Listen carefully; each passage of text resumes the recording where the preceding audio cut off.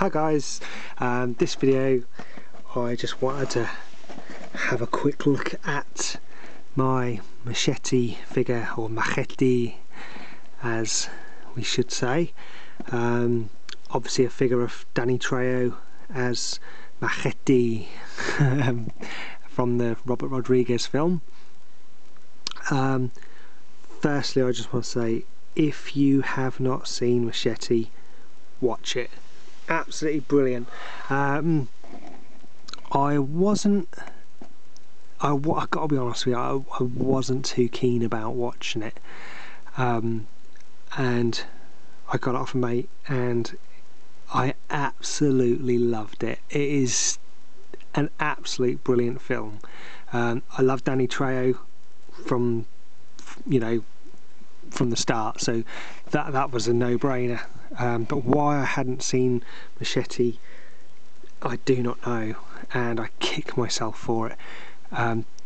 If ever I bumped into Danny Trejo, I'd probably wet myself, and there's probably not many other people I'd like to go and have a pint with, to be honest. I absolutely love the guy. I think he's absolutely brilliant.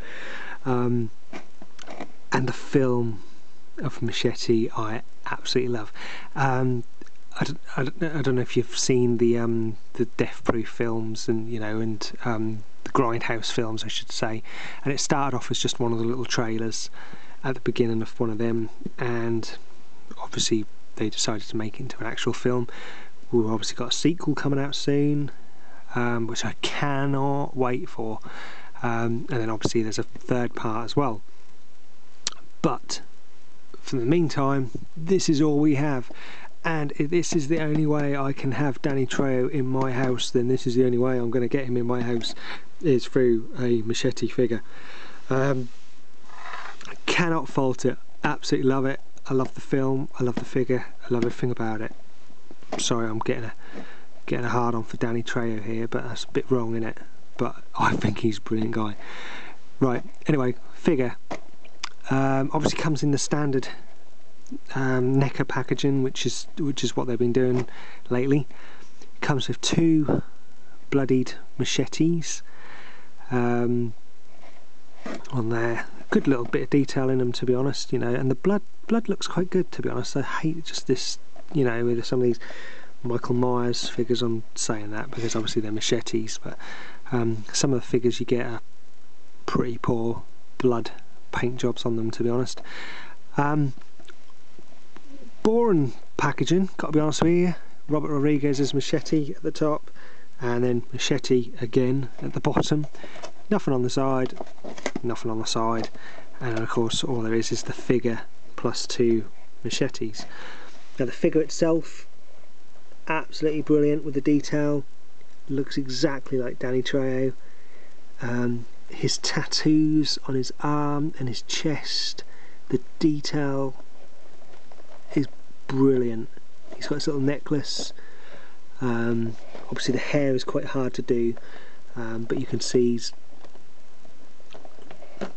you can just see it's a brilliant sculpt, to be honest.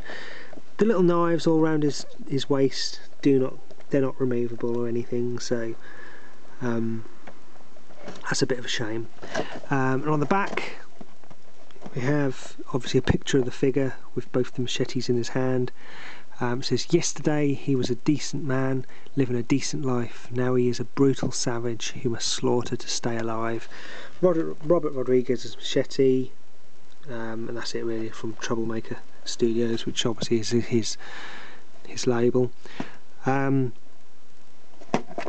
So that's it, to be honest, really. I just wanted to obviously let you have a look at this figure, and I really do recommend it. I know that you're gonna see it on eBay and you're gonna overlook it and think there's better figures or other figures I want to spend my money on, which I don't blame you. For some reason I overlooked this figure, and I overlooked the film for far too long. Honestly, if you can, you're sitting here watching YouTube videos, just hire Machete, and you just leave your brain in another room, get some drink, some popcorn, and just enjoy it for what it is. It is a funny, action-packed film that is just a no-brainer. And like I say, I absolutely love it for that. But anyway, going on too much about how much I love Machete, and I should be talking about the figures. But anyway, as always, thanks ever so much for watching, guys. Take care, please subscribe if you haven't already, and I'll catch you all again soon in the next video. All the best, bye bye.